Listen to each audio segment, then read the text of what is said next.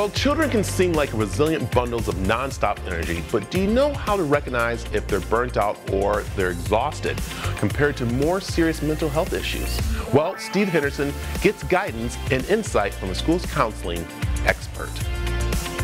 These last few pandemic years have taken a toll on some of our youth. A newly released global survey finds a big gap in what parents say is needed to recognize if a child is burned out or suffering a more serious mental health issue. Well, I think it's important that we remember that we were dealing with a mental health crisis prior to the pandemic, and the pandemic really exacerbated the challenges that our young people were already facing.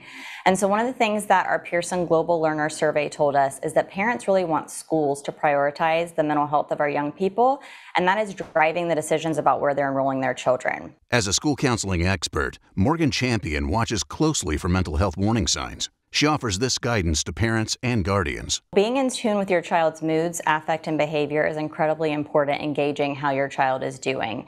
If you're noticing anything like changes in sleeping and eating habits, rocky friend relationships, or even if your child is making concerning comments such as they're a burden or they're giving away possessions, you certainly want to seek professional mental health support as soon as possible. And when it comes to homework and stress, Champion says that has long been a divisive topic among parents. Our survey told us that 75% of parents want to see less homework for their children because they think it has a direct impact on their child's well-being. Sometimes technology can play a role, good and bad. Not all screen time is created equal. If your child is watching something educational like an animal documentary versus scrolling through social media endlessly, those are certainly not the same. You can find the complete survey details at PearsonPLC.com.